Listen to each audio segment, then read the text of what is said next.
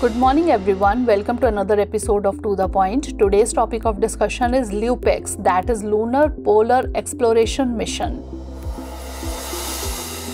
First of all, let's see why is it in the news.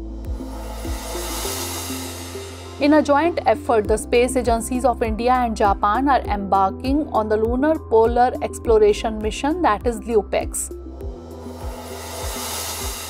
Now let's discuss about LUPEX.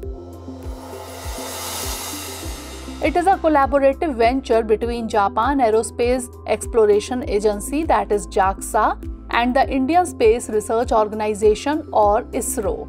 The mission is slated for 2024-25. The rover and lander used in a mission will be used to study the possibility of establishing a base on the moon, the availability of water ice, and surface exploration technologies. The launch vehicle and rover are supposed to be contributed by the Japanese agency, while the lander will come from ISRO. The rover will carry not only the instruments of ISRO and JAXA but also those of the US Space Agency NASA and the European Space Agency, that is ESA.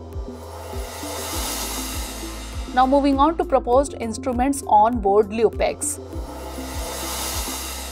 Ahmedabad-based Physical Research Laboratory, an autonomous unit of the Department of Space, has proposed multiple instruments in the LUPEX mission.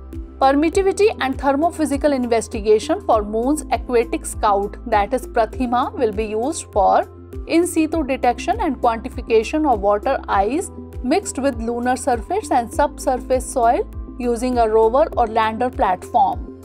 And Lunar Electrostatic Dust Experiment or LEDEX will be used to detect the presence of charged dust particles and to confirm the dust levitation process in the volatile rich polar region, and to estimate the approximate dust size and flux of charged levitated dust particles.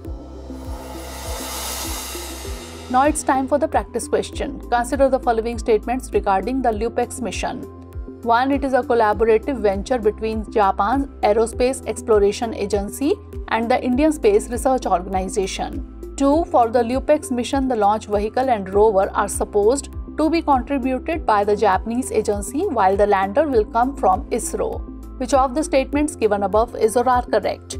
1 only, 2 only, both 1 and 2, or neither 1 nor 2? Send the answer of this question in the comment section. Stay tuned for the next episode. Thanks for watching. Have a great day. Dear viewers, watch this topic in Hindi on our Drishti IAS Hindi YouTube channel.